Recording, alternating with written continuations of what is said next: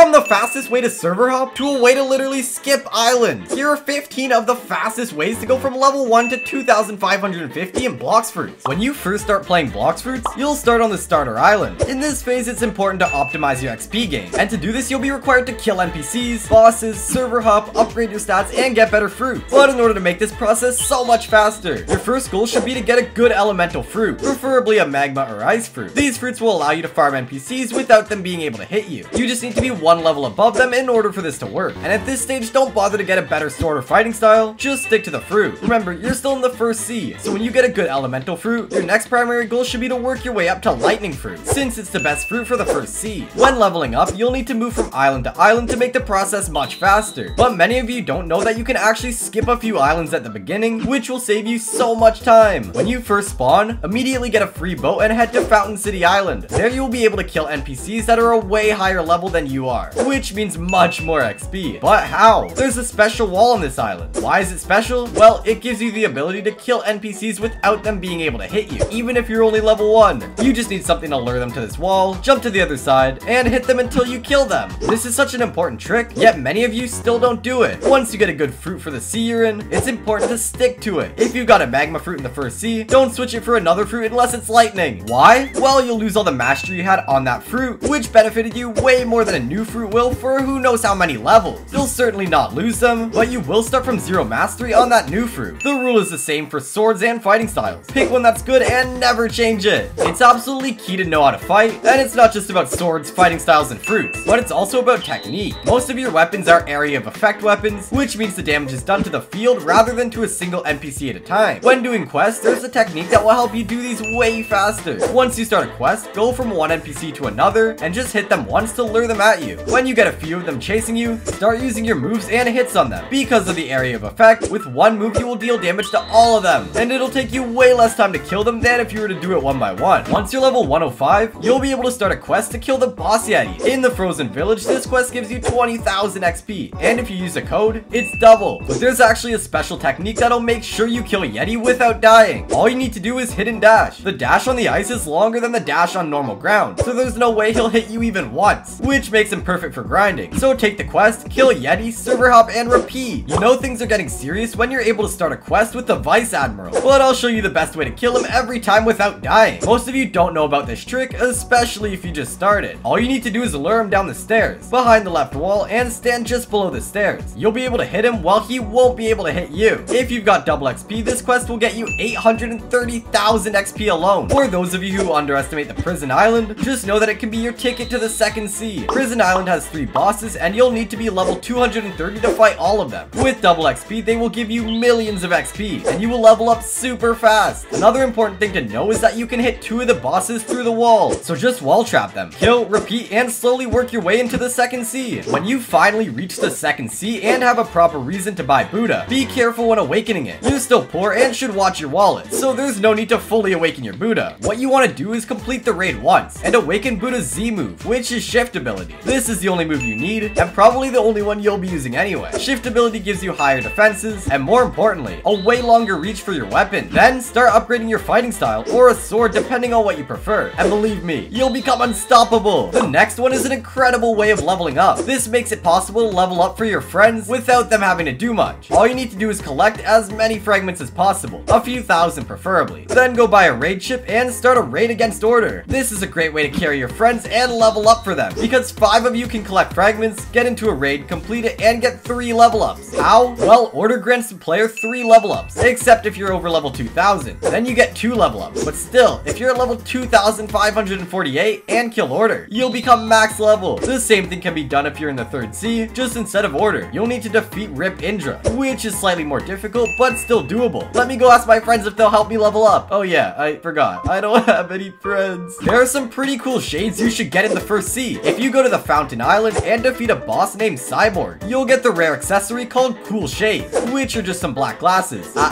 These are not just some black glasses. These glasses are a must-have. Why, you ask? Well, they give you 100 more energy, 100 more health, 7.5% more damage, and 17.5% faster movement speed. And all you have to do is literally kill one boss, which is super easy. These glasses will make your leveling up process way faster. But if you don't want to do all the grinding for the true triple katana, don't worry, I've got something similar that's completely completely free. If you go over to the Ice Castle and head inside of it, there will be a boss known as Awakened Ice Admiral. You'll need to kill him, but be careful since he's level 1400. But once you do it, you'll get a hidden key, which you can use to get a secret chest located under the stairs. That will give you a sword called Rengoku. Even though Blox Fruits is based on the One Piece anime, for some reason Blox Fruits developers decided to include a sword from the Demon Slayer anime. Still, Rengoku is a pretty good sword, and for some reason my character is holding it really suspicious. Anyways, you'll pass through the second sea super easily with this sword, so I definitely recommend you get it. But here's another important thing many of you may forget to do. I'm talking about Race Awakening. Race Awakening puts you way ahead of others, and gives you tons of benefits that will help you out while grinding. To awaken your race, you'll need to complete specific quests, puzzles, and trials, depending on the race you want to get. Once you awaken your race, it'll enhance their mobility, reduce your cooldown, improve defense, aid in PvP and PvE combat, and much more. But before you head to awaken your race, make sure to fulfill all the requirements needed. You need to be in the 3rd sea, any race V3 if you're upgrading to V4, defeat Rip Indra at least once, have a mirror fractal, have found the blue gear on Mirage Island, and even more. But yeah, even though it might be exhausting to awaken your race, it's undoubtedly worth it. Jaw Shield is probably one of the best accessories you can get for leveling up. It's a rare accessory that can be obtained after completing 5 quests from the Player Hunter NPC, and then talking to an NPC called Takomura, who's located at the castle on the sea. And this accessory gives you some crazy good perks. These include plus 500 energy, 250 health, plus 12.5% melee damage, plus 10% on defense from melee attacks, and to top it all off, plus 50% movement speed. This accessory is a must-have, and even though these sound like tiny numbers, you won't believe how important they are and how big of a difference they make. This is what separates you from being a high level and a tremendously high level. You probably didn't know that one of the best accessories to use in the 1st sea is Black Cape. To get this accessory, go to Marine Fortress, climb on top of the right tower, like the rightest tower, and then go down. Down there you will find a Parlous NPC, and do you know what you can get from him? Yep, you guessed it, a Black Cape. Black Cape costs 50,000 belly, and it's one of the rare accessories that has no requirements. You just need 50,000 to buy it, and that's it. Black Cape bumps up both your health and energy by 100, and gives 5% more damage on any attack. And let me know down below, was this something you got in the 1st sea? But here's another accessory that's OP for leveling up. It's called Pilot Helmet, and it's not that hard to get. This accessory buffs your movement speed by a whopping 130%, speeds up your health regeneration by 10%, and bumps up your health and energy by 250. Honestly, this is one of my favorite accessories in the entire game, and to get it, you just need to defeat stone bosses in the port town. Then you have a 5% chance of getting it every time you kill a boss, and if you don't get it the first time, just server hop until you do. There you have it, 15 tricks that will help you reach max level in Blox Fruits super fast. Make sure to subscribe and watch this video on the screen, or don't. I can't tell you what to do.